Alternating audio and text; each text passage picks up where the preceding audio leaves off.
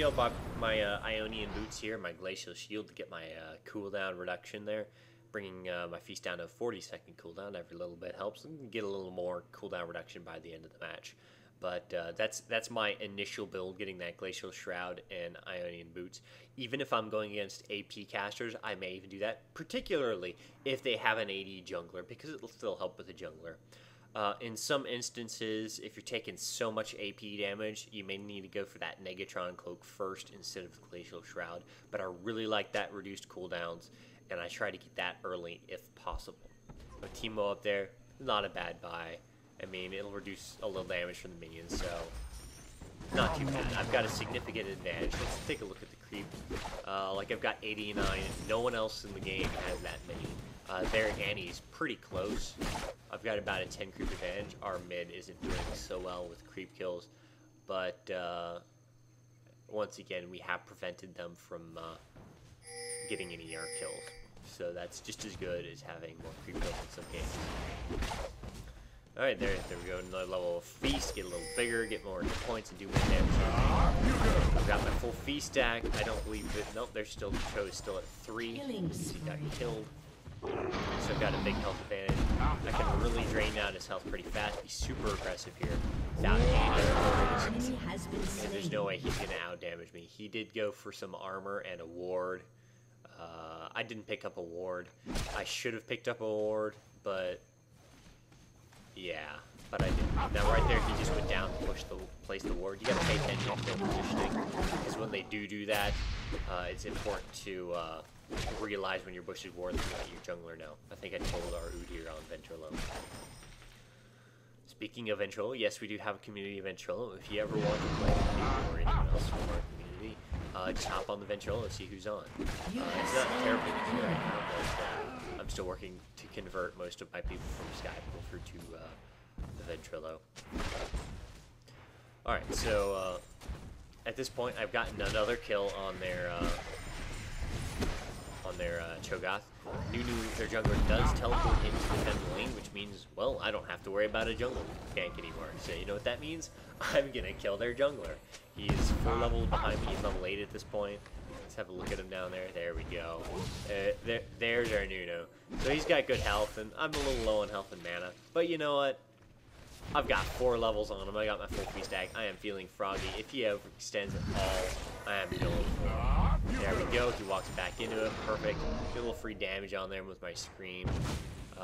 Hit a mushroom there. Screw you, Teemo. Teemo, they're not anti-Cho'Gath because Cho'Gath just walks through mushrooms and eats you. Yes. Teemo may be really good against Singed in those, but Cho'Gath sure shows Teemo who's boss. And it's a gentleman Cho'Gath. Nom, nom, nom, nom. Well, that was fairly ridiculous, but, you know, that's how it goes. So, this has been a pretty solid look at him. There we go. Let's get a lot of damage on him. Finish him off there. Delicious, delicious jungler who should not have been laning against me.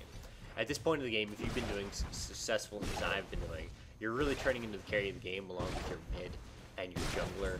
They should all have good XP advantage at this point. You know, their mid and solo top and jungler should have good competition for that. But in this case, we've been dominating their top, so I've got 2-level advantage. Their jungler just hasn't been doing anything successfully, so he's fallen behind. And their Annie's gotten killed once. Notably, their Cho'Gath went middle because I guess he's tired of fighting me.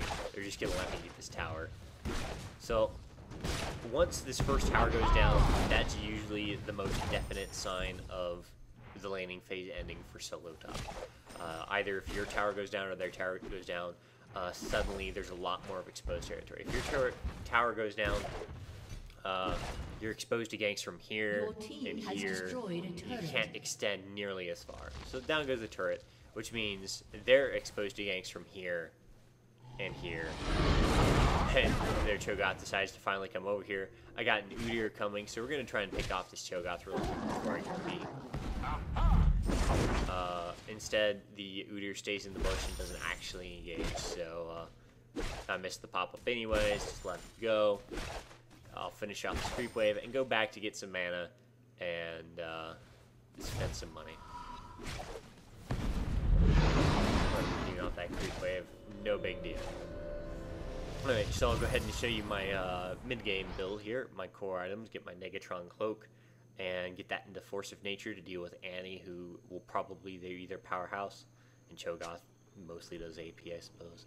So that's another reason for that. And I still have my armor from that. So I've got my my Force of Nature there for that magic resistance. I'll turn this into a Frozen Heart eventually.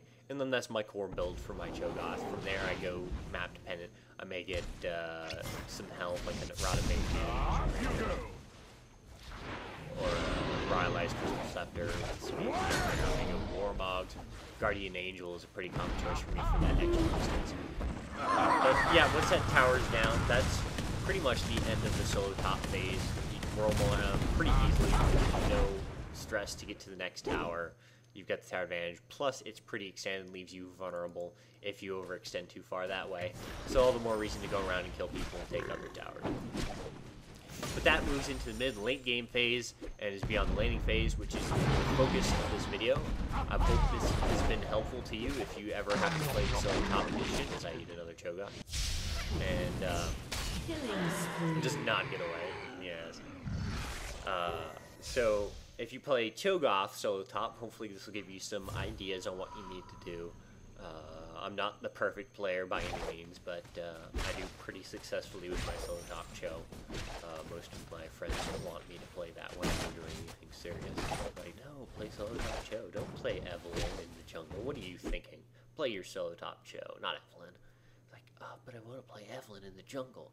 Like, no, play Cho'Gath. But I want to play Cho'Gath. Alright, I'll play Cho'Gath. And then I proceed to own phases. Alright, so once again, this has been a quick look at solo top Cho here, and you know, dominating that top lane, get you that mid-game advantage with Cho'Gath, which hopefully you can extend to a late-game advantage. Once again, anything later is not the purpose of this video, so we're going to go ahead and cut it before the end of the match. I'll let you know what happens if you win. I continue to dominate. I think I die once. In fact, I think I die right here.